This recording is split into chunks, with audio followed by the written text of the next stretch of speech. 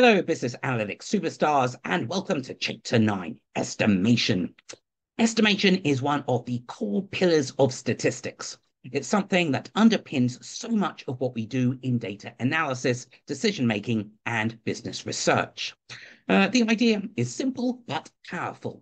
How do we use a sample of data to make a reliable guess about something in the broader population?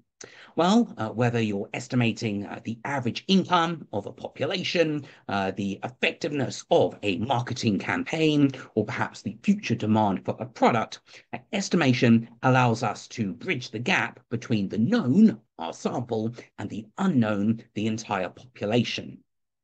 In this chapter, we explore the key concepts, techniques, and methods used in estimation, setting you up with the tools to confidently interpret data and make informed decisions based on your findings. Let's start by defining estimation. In statistics, estimation is the process of using data from a sample to infer something about a population parameter, like the population mean mu, or mi in Greek, or the population proportion pi, or p in Greek. Because it's not feasible to collect data from every single member of a population, we rely on sample statistics, such as the sample mean, sample proportion, to estimate these parameters. Think of estimation as your best educated guess. You don't know the exact number, but you're using the information at hand to make a reasonable prediction. But just how reliable is that prediction? That's where understanding different types of estimation methods and concepts like confidence intervals come into play. Estimation comes in two main types, point estimates and interval estimates. A point estimate is a single value that we use as our best guess for the population parameter. For example, if the average age of a sample of customers is 35 years old, that's your point estimate for the average age of all customers in the population. It's straightforward and easy to understand, but it comes with one big limitation. It doesn't tell you how confident you should be in that guess. Whereas an interval estimate, this gives you a range of values within which you believe the true population parameter lies. This is where confidence intervals come in. If you estimate that the average customer age is between 33 and 37 years old with 95% confidence, you're making a more informative statement. The interval gives you a margin of error, and the level of confidence tells you how certain you are that the range covers the true population parameter. So think of a point estimate as saying, I think it's around here, whereas an interval estimate as saying, I'm pretty sure it's somewhere between these points.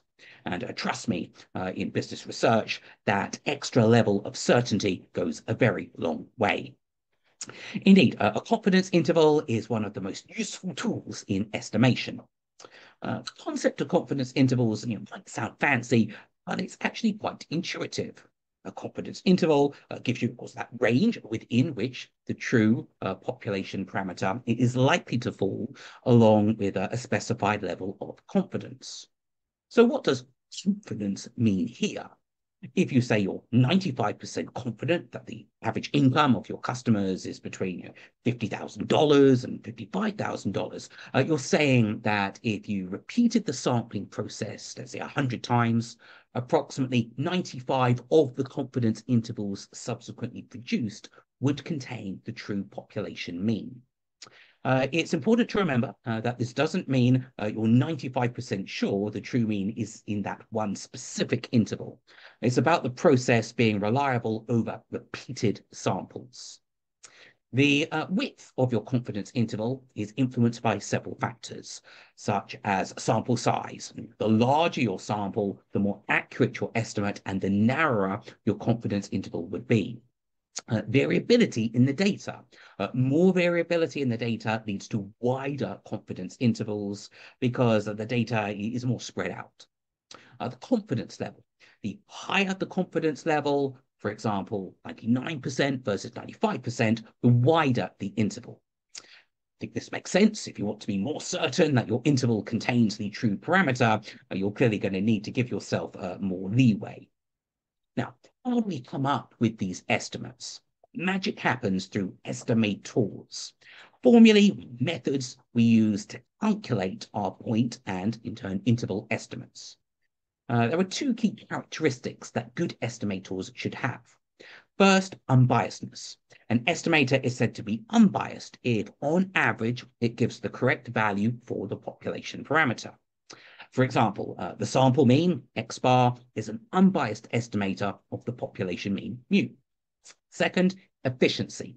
An efficient estimator will have the smallest possible variance among all estimators, ideally among all unbiased estimators. Essentially, if you're making multiple estimates, you want them to be as consistent as possible.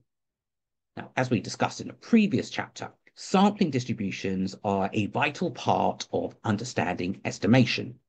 Recall that a sampling distribution is the distribution of a sample statistic, like the sample mean, over many repeated samples from the population. Understanding this distribution helps us to quantify the uncertainty in our estimates. For example, the standard error of the sample mean tells us how much the sample mean is expected to vary from the true population mean. The relationship between the sample statistic and the sampling distribution is important for constructing confidence intervals and making statistical inferences about the population. Keep in mind that in business research, estimation is everywhere. For example, marketing departments, they might estimate the average spend of their customers to decide how to price a new product. HR teams might estimate the average satisfaction of employees to understand workplace morale. Finance analysts might estimate the future returns of an investment portfolio to inform risk management strategies. Without estimation, we'd be flying blind, unable to make informed decisions based on the data we collect. So estimation is a critical component of statistical analysis, allowing us to make informed guesses about population parameters based on sample data. Whether you're working with point estimates or confidence intervals, knowing how to estimate and, importantly, interpret uncertainty is key to making decisions that are data-driven and reliable. So, superstars, are you ready? I estimate that, yes, you are with 99% confidence.